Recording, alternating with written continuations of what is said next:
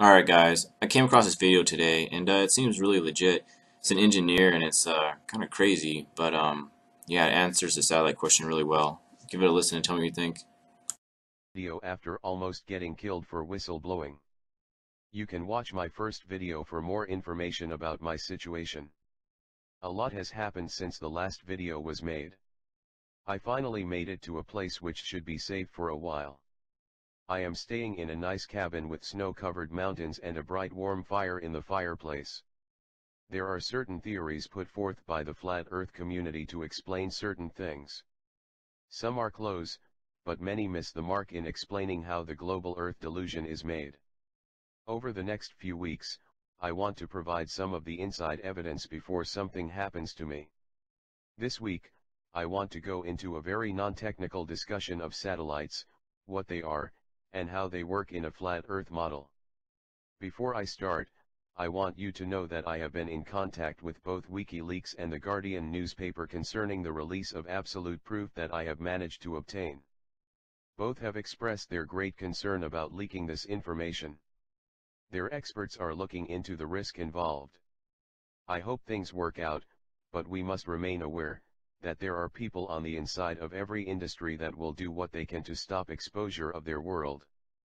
This information is very dangerous for me because a lot of people will be exposed. One thing to consider is the economic impact that exposure to all of the deception will cause.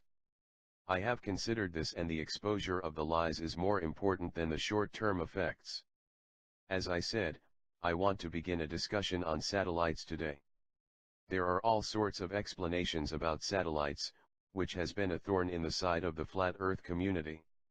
Some people might suggest they are actually balloons similar to weather balloons, or aircraft, while some say they even exist and float around above the earth.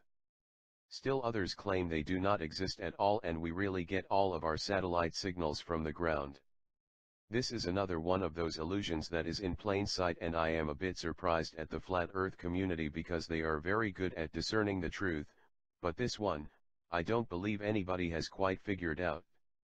Satellite uplink and downlink dishes are real. The uplink beams a signal toward the sky, and the downlink receives a signal, and that signal actually comes from the sky and not the ground. Any electronic technician can tell you why a dish would have to pick up a signal from the sky, due to the way they are made, and they have to be aligned to an exact location in the sky. So, if there are no satellites, where does the signal come from? A balloon? Everybody by now should know that balloons are pushed by the winds. Satellite antennas that are used for geostationary satellites do not move. Can you imagine what a nightmare it would be to make the illusion of satellites by putting up balloon after balloon to keep at least one in front of all of the satellite dishes? Since there are supposedly a lot of satellites in geostationary orbit, the nightmare would be even worse.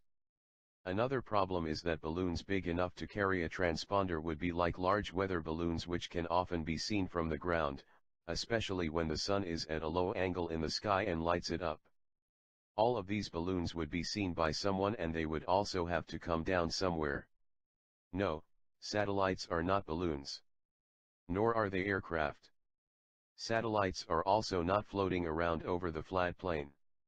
It is really quite simple. Engineers have been able to take advantage of some very unique properties of the dome which covers the Earth. If any of you watch science fiction shows like Star Trek, there are hints into all of these things that are hidden, just like in many movies.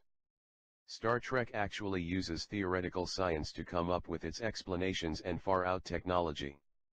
In one of the early Star Trek movies, when they went back to the 20th century to get an endangered whale, they needed some material to make a whale tank in the Enterprise.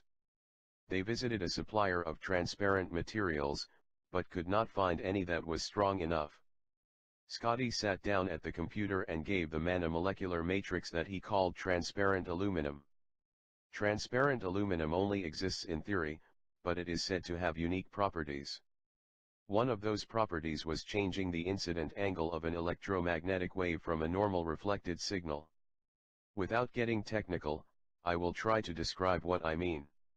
When you shine a light on a window or shiny surface, the light reflects at the same angle that it arrives.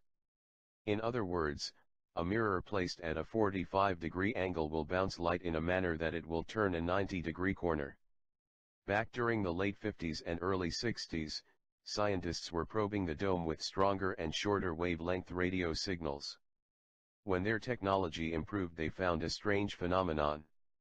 When a radio signal hit the dome, it did not reflect off at the same incidence angle. The radio signal somehow excited the molecules in the dome in such a way that it appeared to retransmit the signal back at the same angle of the radio wave from the ground. This was a revolution for two different groups of people, and those at the top had a brainstorm. They had just discovered a way to simulate satellites to keep their illusion going in the face of better technology, plus, this could actually be used to communicate very wide-band signals over far areas across the Earth. In order to understand why this is important, you have to know a bit about radio and communications. Radio signals are based on frequency, or cycles per second, which is called hertz. Radio signals on low frequencies such as AM broadcast can bounce through the ionosphere, but this is not reliable and changes during the time of day. Another big problem is that the lower the frequency, the less bandwidth it can carry. Digital video signals require a lot more bandwidth. The higher the frequency that is used for communication, the more bandwidth you can use. But, when you get up to microwave signals, which are billions of cycles per second, the signal will only go in a straight line and will not bounce off of the upper atmosphere. Let's go back and look at the dome.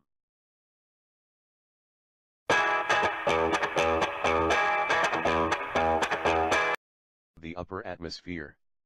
Let's go back and look at the dome.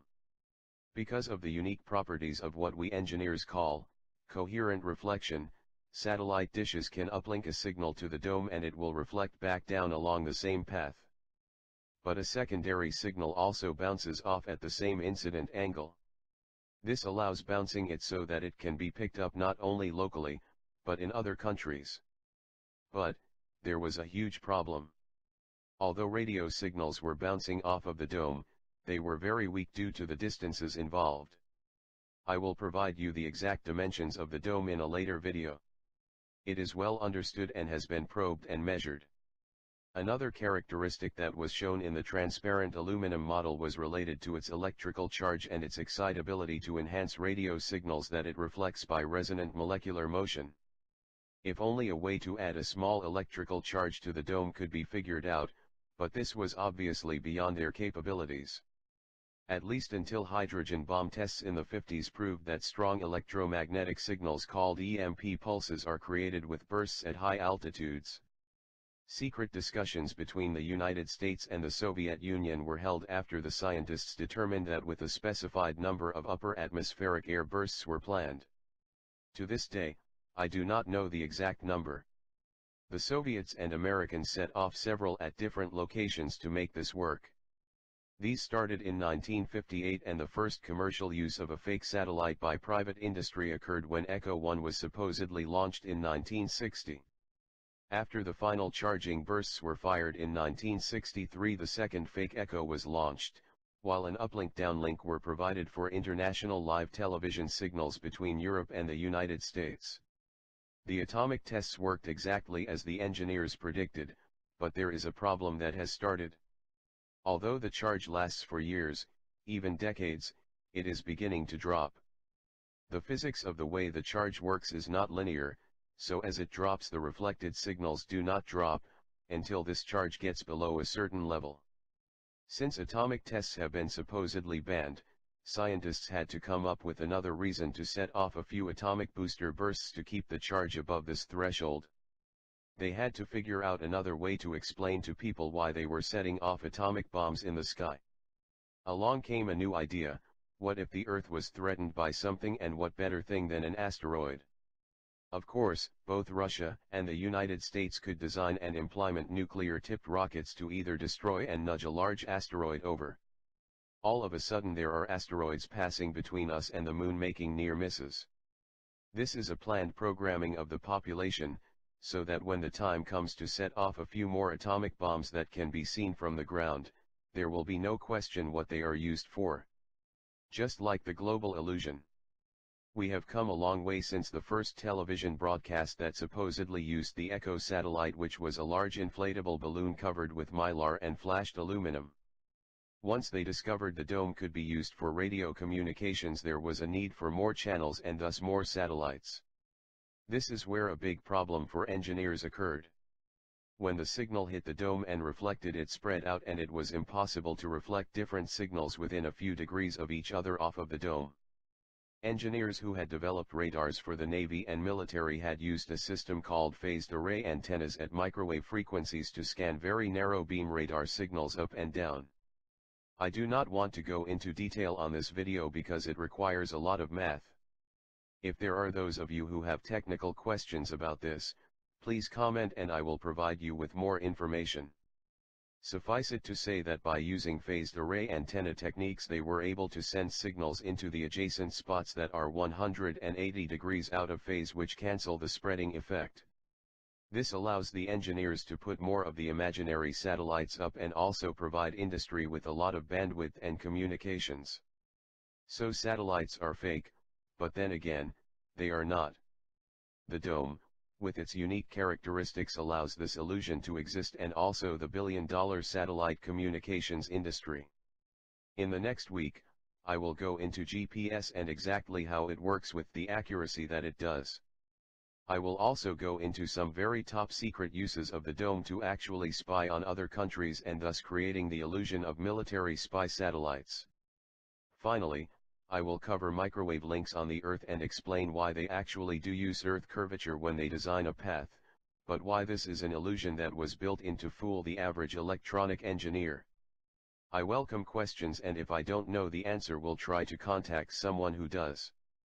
In the meantime, I hope that I can get the information I hold published soon so that we can expose this and I can return to public life. Wish me luck.